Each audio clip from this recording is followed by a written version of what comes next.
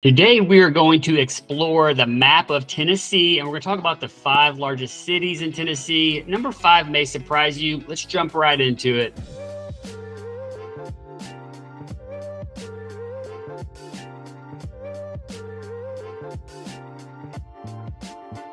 I've got Tucker here with me. Tucker, where do you start when we're talking about the state of Tennessee? Sure, Clay. So first thing we really want to do is break down the state of Tennessee into 3 different quadrants. You've got West Tennessee, Middle Tennessee, and East Tennessee. And that seems pretty simple, but there are really 3 different states that just happen to be in the same area.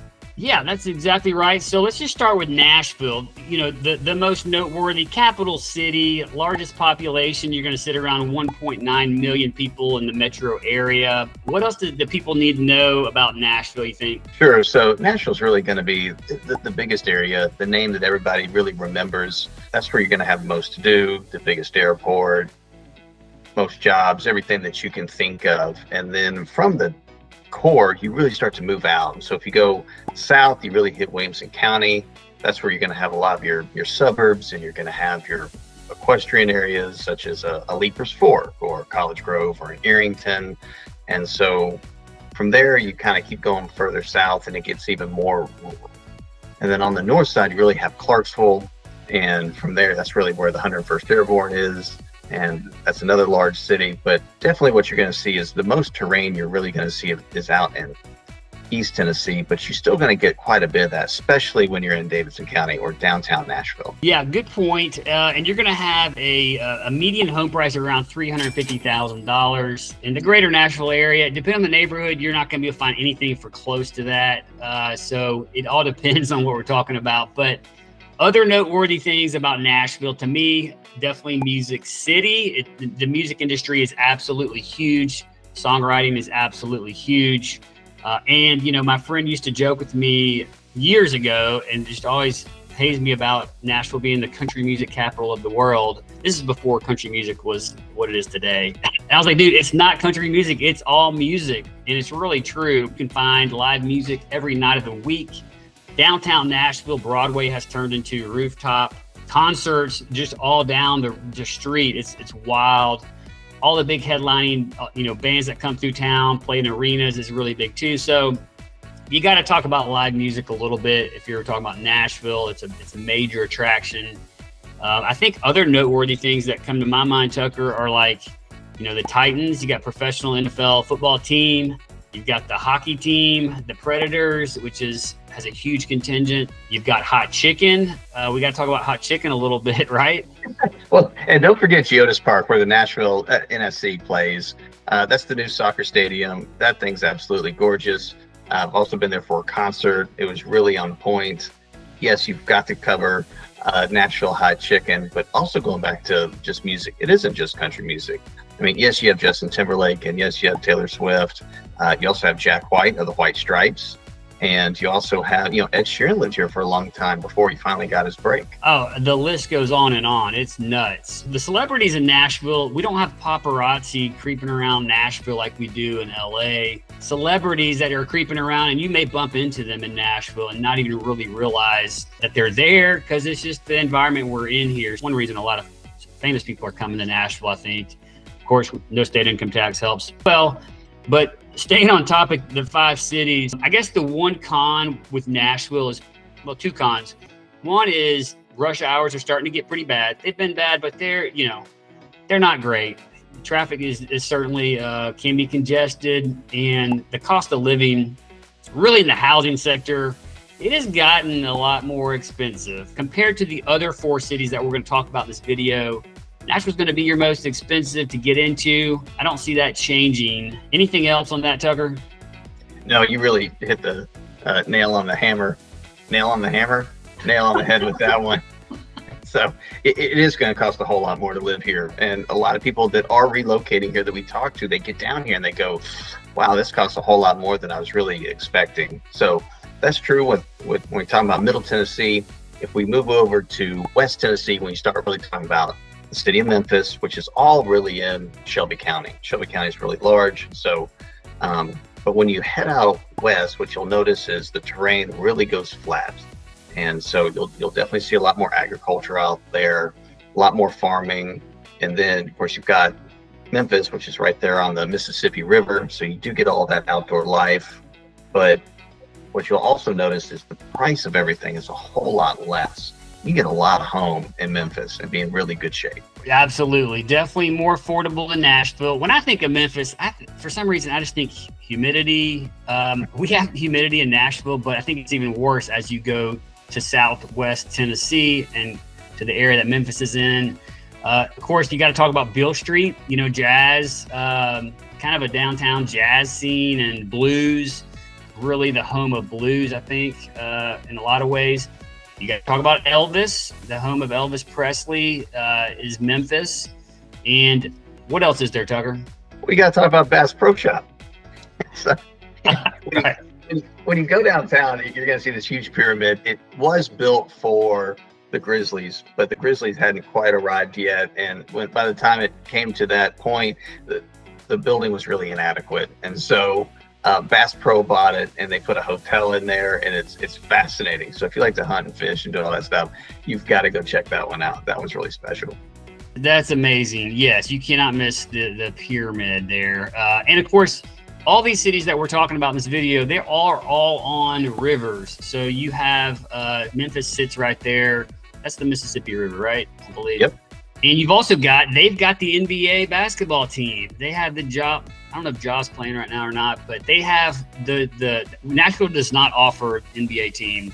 So if you're a basketball fan, a lot of people from Nashville may drive to Memphis for games. That's certainly where you got to go to get your basketball fix if that's your thing. Other notes, population is going to sit around 1.3 million, depending on how you count it, for Memphis. So smaller than Nashville, but still over 1 million people in Memphis, population-wise. What's next on our list, Tucker? Sure. And then last few things about Memphis, we kind of talked about the downside of Nashville, the downside of Memphis. You have to take crime into consideration when you start talking about Memphis. For some people, they go, I'm moving here from this area, so I'm not seeing any difference. Whereas somebody who might be coming from a different part of the world just goes, hey, this is more than I'm usually used to. So all that's really relevant, but do share that about West Tennessee. Definitely a factor everybody needs to consider. You know, as you look at what city do you want to live in, that's a pretty big deal. Can be. Let's shift over to the next city on our list, and that's going to be Knoxville, Tennessee. So we're going to go far east, up closer to, we're going to climb in elevation some, and we're going to get closer to the mountains, which is probably one of the coolest aspects of Knoxville. What else is significant about Knoxville, Tennessee? Well, obviously, it's home to the University of Tennessee in Knoxville, which has, I think, a student population close to 30,000 people. Knoxville just continues to slowly grow. But when you get out there, obviously, you'll notice the terrain. You have a lot more hills. You have some more mountainous regions. So you do have that to consider. A lot of Great Lakes with great docks.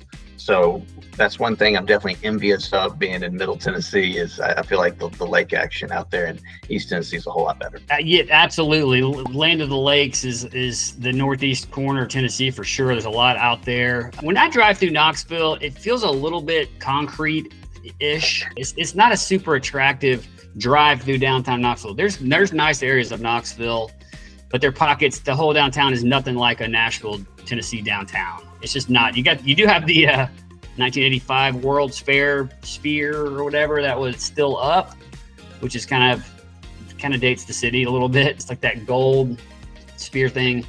Yeah, but, it's old, and their downtown is a little bit older. It's just they haven't had what Nashville has, which is this huge renaissance where now, Nashville really focused on really creating downtown to what it is today, and they're still working on that plan that will continue to grow out.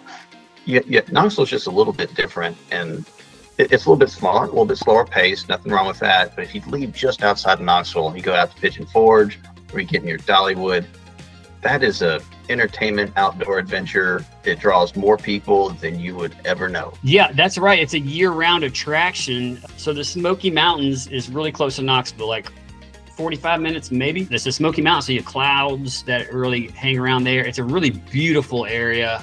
There's wildlife, there's bear, there is a ton of rivers. I used to do some whitewater kayaking, and we would spend a lot of time in that between Knoxville and North Carolina, Asheville region, because there's tons of whitewater rivers in that area.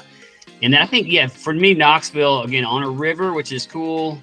and then the University of Tennessee is probably the most noteworthy aspect of Knoxville. A lot of their local economy is based around that school.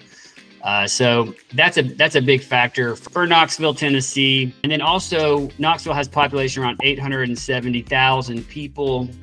And it's going to be definitely a lot more affordable than Nashville. It's going to be comparable to Chattanooga, really, in cost of living, cost of housing.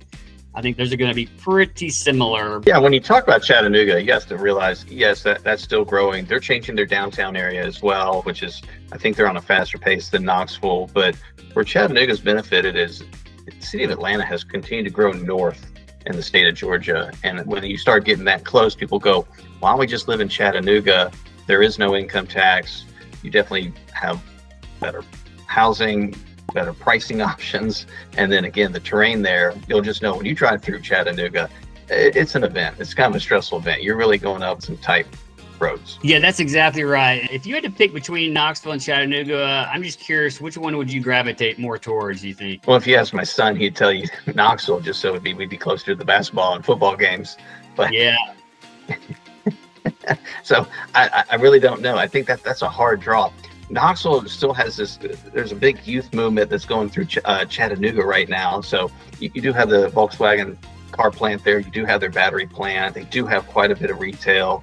Airport's still small, but you're really close to Atlanta.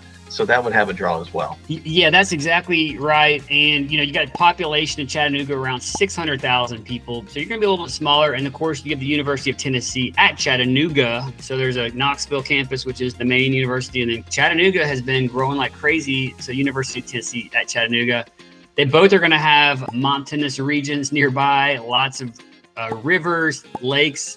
So they're going to have some similarities in that regard. What else do you think of when you think of Chattanooga? Of course, you got the aquarium in Chattanooga, which is pretty awesome. Definitely worth taking the family to, no matter where you live. It's worth the trip. You got Ruby Falls. You got some of the outdoor, real scenic attractions, I guess, if you will, right there in Chattanooga. So there's some cool things there. Well, one thing I forgot to add about West Tennessee was between Memphis and Jackson, Tennessee, you have Blue Oval City, where Ford is actually building an entire city. And so I think at some point they're going to have about 6,000 jobs. Right now it's farmland.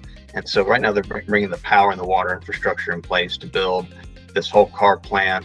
And so they're really building a city just about 30 minutes east of Memphis. So something to keep your eye on. Just there's a lot of growth happening between Memphis and Jackson, Tennessee. That's a huge deal. Like that's a whole economy just being created right there. So definitely noteworthy. The companies just keep coming into the state of Tennessee, and that is a great example of that. Real quick on Chattanooga, I think one of the drawbacks, it could be, it doesn't have the commerce that Nashville has with the high-paying jobs. They did a really good job of putting high-speed internet basically all over the city of Chattanooga. So they are known as the gig city, and they're attracting some tech jobs for that reason. But you're not going to have the same job opportunities you're going to see in Nashville. It's just not the same deal. It's just a lot smaller, but it'd be a really cool place to live. It'd be a lot cheaper to live there. Houses are a lot less in Chat than they are in Nashville. So a couple things to think about as you look at Chattanooga. Tucker, talk to us a little bit about our fifth largest city in the state of Tennessee, and that's going to be Clarksville, Tennessee. What do you think of when you think about Clarksville, Tennessee? Well, there's a lot to unpack there. So obviously Clarksville is really growing. We have a whole video in Clarksville where they're really changing the downtown area. They have a new downtown arena. They've got new hotels with rooftop bars coming online. You just have a lot of growth there.